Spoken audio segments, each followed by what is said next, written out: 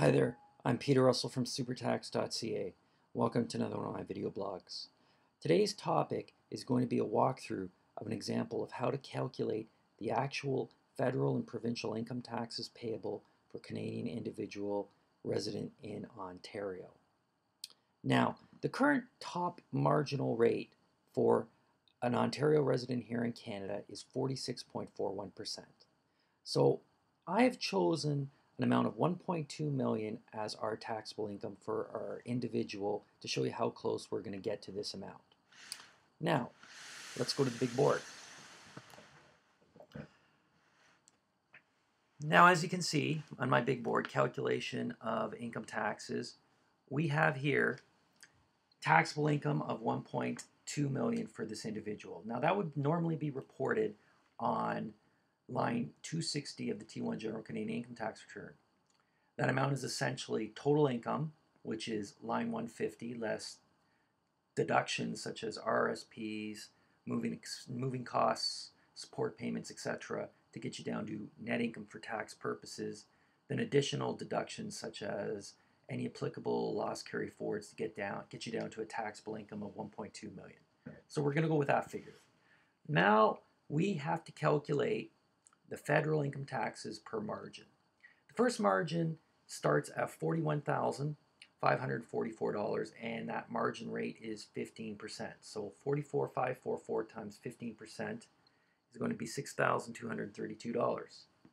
Now the second tax bracket federally in Canada goes all the way up to $83,088, and that rate is 22%. So we got to multiply the difference, which is actually the same amount, 41,544 times 22%, giving you $9,139. The third bracket goes all the way to $128,800, so the difference between that and the last bracket is $45,712. You multiply that by 26%, which is the third bracket amount, giving you a total tax of $11,885 for that bracket. Now, the fourth bracket here in Canada is 29%, so all the income above $128,800 is taxed at 29%. That works out to $1,071,200. We multiply that by 29%, giving us an amount of $310,648, giving us a total federal tax balance of $337,904. So we've now calculated the federal tax on this individual. Now we got to calculate the Ontario tax. Now Ontario has three margins. The first one is 5.05%. It goes up to $37,774. The second bracket ends at $75,550, and that's the rate for that bracket is 9.15%. All the income above $75,550 is taxed at 11.16%. Okay, so we calculate the first bracket, which is $37,774 times 5.05%, giving you $1,907. The second bracket, which works out to another $37,776 of income times 9.15%, $3,456.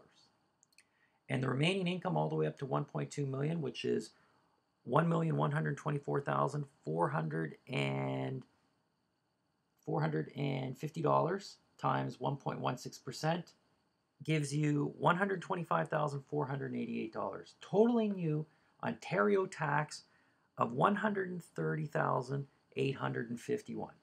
So we've calculated the Ontario tax. Now what we got to calculate is the Ontario surtaxes here in Ontario, which works into our calculation. This is quite tricky, and this number here is key because this is in the formula for the Ontario surtax. Now, for the first surtax number 1, you have a threshold amount which starts at $66,514. The Ontario surtax would be calculated on $66,514 of taxable income would work out to $4,076. We can deduct that from the $138.51. The difference is multiplied by 20%, giving you your surtax number 1 amount for this individual. That works out to $25,355. Now we have a second surtax to worry about. This one kicks in for income after $78,361. Now the Ontario surtax that would have been calculated on $78,361 is this figure, $5,219. You deduct that from your calculated Ontario tax, multiply the difference by 36%.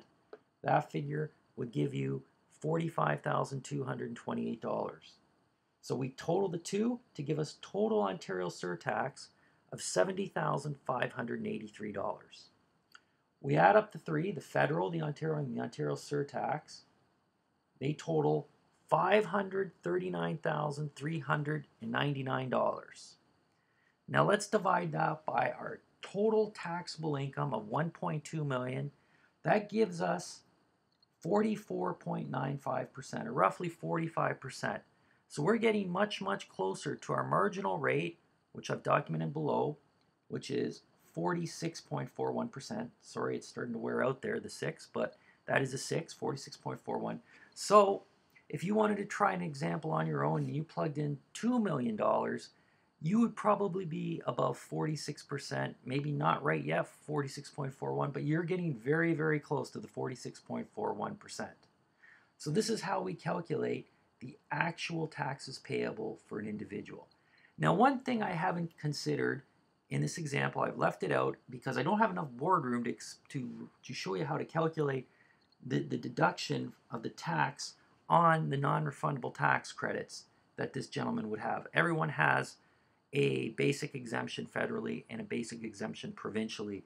Now, if for this individual, if he was located in Ontario, that figure would work out to roughly $2,300. So if you wanted to consider his basic exemption in this calculation, I would deduct from this amount $539, $339, another $2,300 to get his actual taxes paid with the one non-refundable tax credit that everyone gets. All right.